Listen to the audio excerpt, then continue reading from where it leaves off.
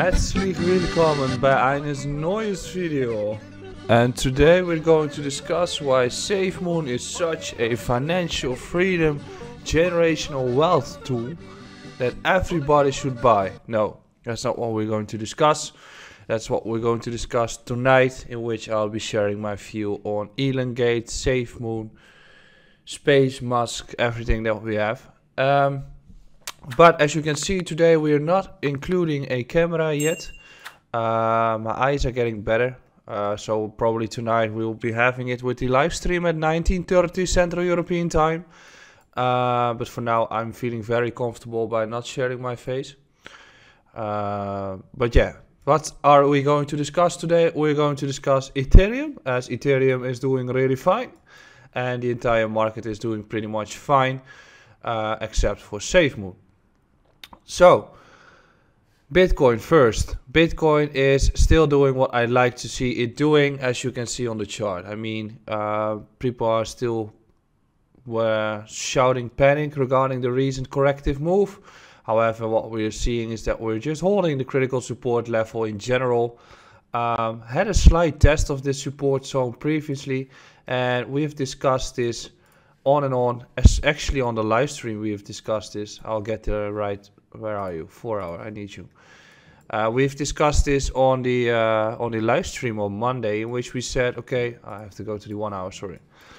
In which we said, okay, we have to test this entire region of support before we can start continuing, and that's essentially what we're seeing here. So what we have is that we're just making lower highs, and what we also have is that we don't really have a very substantial support zone where we can rely on. And when you don't have a real substantial support zone where you can rely on, you're going to look for the most obvious one, which is the entire region where we have bounced on already. Good part is that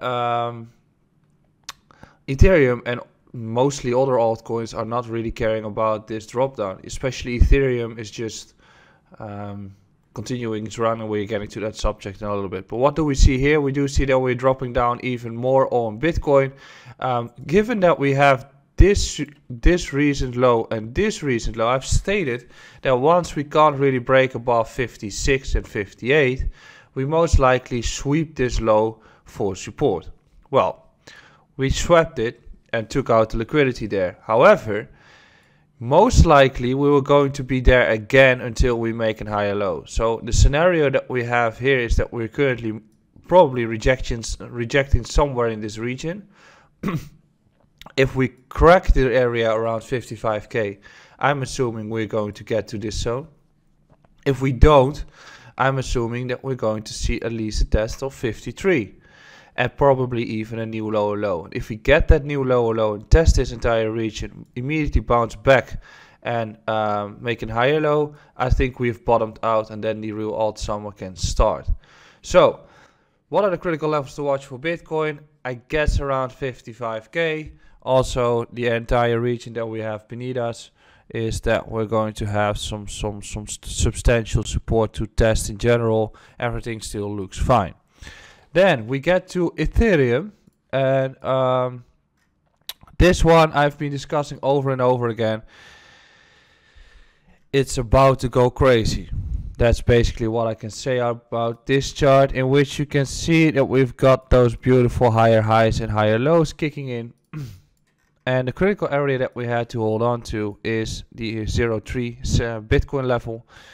We basically held on to that. I was assuming that we were going to have a slight corrective or sideways action here, but then this news came in which this is something that we will be seeing throughout the entire year, but also throughout the coming years in general, in which traditional finance wants to have a gateway towards exposure in crypto.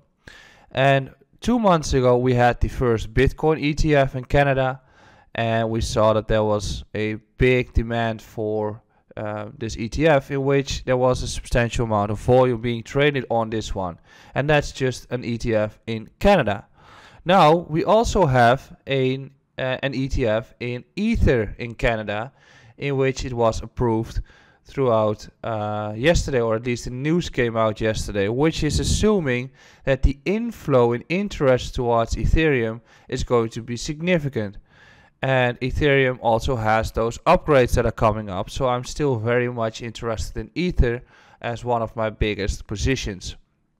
If you want to know more about Ethereum and how I trade my portfolio, do not forget to check out the link that is in the description, as I'm sharing everything that I do in the educational platform that I'm the CEO of.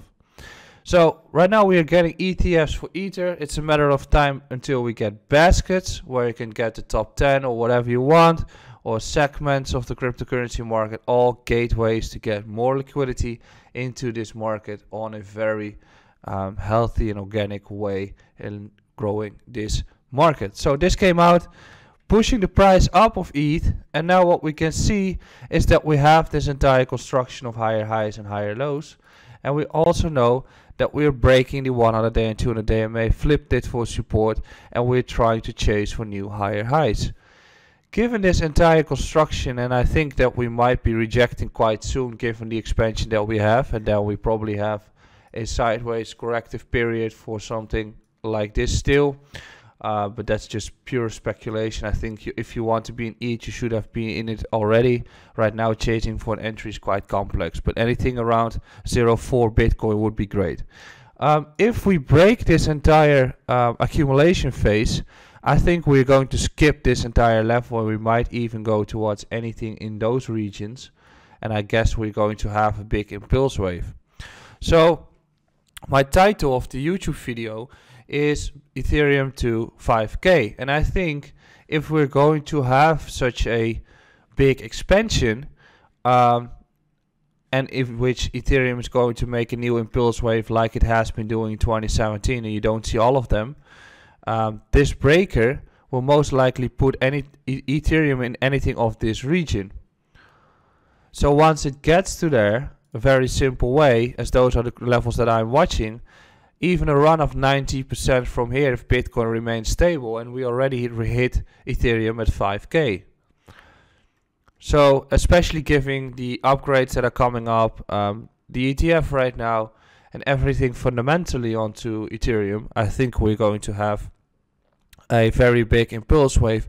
And the good outcome of that is that once Ethereum is going to accelerate, most likely those Dino coins are following suit, but also everything that's built on Ether will start to make a move, and then you get what I've been shouting, which is alt summer. So if Ether is going to make such a big move, I'm quite sure that the smaller the cap will be, the heavier the move will be, and that most of them will start following suit. So the next 10, 20, 30, 40 X's are going to happen and are bound. So what is the critical level to watch for ETH right now on the Bitcoin pair? Well, this entire region should hold on to support right now. If that happens to remain support for Ether, I'm expecting that we're going to have that expansion in the coming period, especially with everything lining up for Ethereum, as a matter of fact. Then the USDT chart, very simple. With the critical level that we had to hold was the previous high. We held. Therefore, bearish divergence, not valid. Therefore, also making higher lows, higher highs. So what's happening right now? We might assume that we get such a relation as here, in which we have some corrective moves yet. Then we're looking at anything in this region that's basically correlating with a probable correction on the Bitcoin pair, right? So if this holds in this range, I think we're going to have the expansion. You still have to watch the Bitcoin pair, as I've been stating, as that's giving you way more information than the USDT pair.